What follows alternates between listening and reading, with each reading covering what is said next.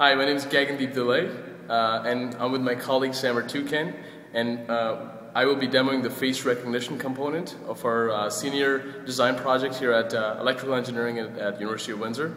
So I'm just going to blindfold myself and just try to simulate that I'm a visually impaired person, and I'm just going to hit recognize. Recognizing. This person is saying or talking and who is in a happy mood. So as you saw there, the device actually recognizes the person, and it's actually taking a picture of him and also recognizing him, and also identifying what kind of mood he is in, because that's kind of the biggest challenge that blind people face, and we feel this would really help out.